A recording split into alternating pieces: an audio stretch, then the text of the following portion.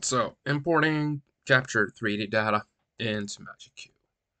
Start out fresh, new file.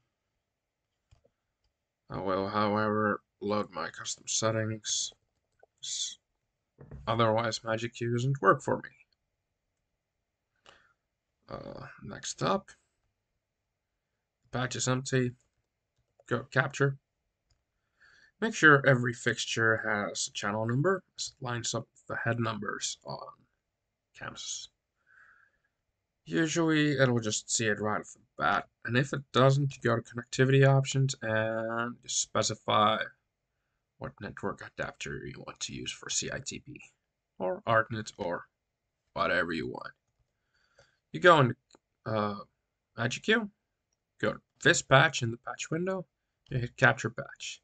It imports all your fixture data, and if I change the front, you can see it also has the 3D data from which you can create grids or whatever you need.